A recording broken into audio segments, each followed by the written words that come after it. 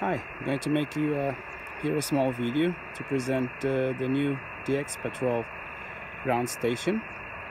I would like you to see how easy it is to assemble and to set the gear, and how easy it is to work the QO-100 with this gear.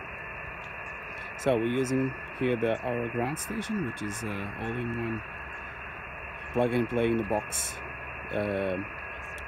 Up converted, down converted, GPS reference, and so on. Using here an IF transceiver, this is Icon 705, and a very small dish camping antenna, about 30 centimeters or so. The modified POTI and DXpatrol LNB. The wiring very simple. Transmission cable, LO reference, and IF coming down from the LNB.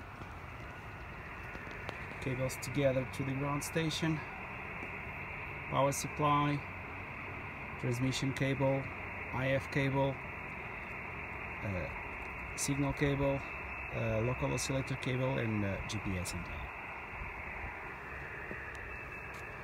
Running here a small battery, and I just put it up. I haven't aligned the antenna yet. I immediately start to see some signals, and I'll let the GPS lock first.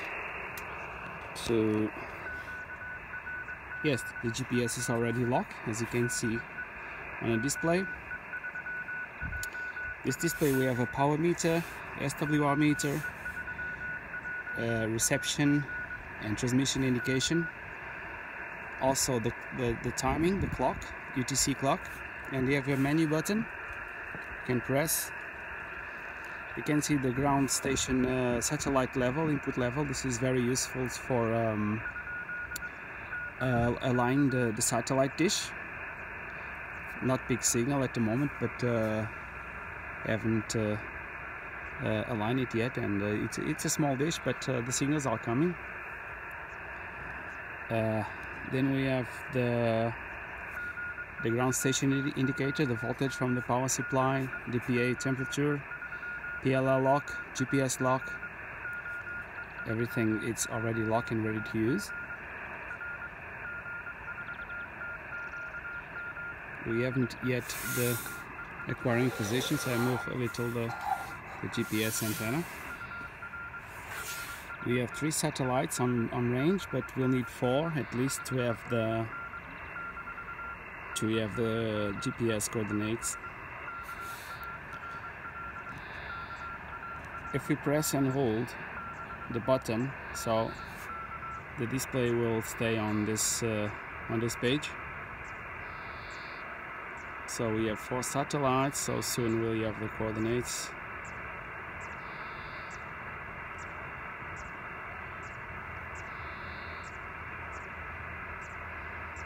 Okay, here we are. We have the coordinates, the dates, the clock, and we have also this QTH locator. It's automatic calculated by the system, so you'll have India Mike 59 Kilo Juliet. It's working. Then we have the serial number and the firmware version. So we can come back to the menu, and we start to see some signals here. You can put it on the beacon.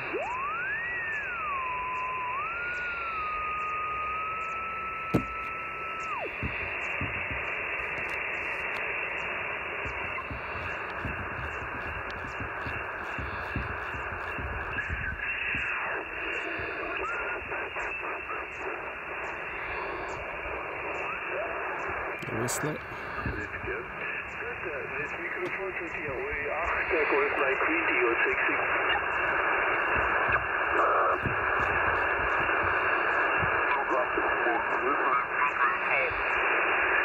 My oscillator for uplink.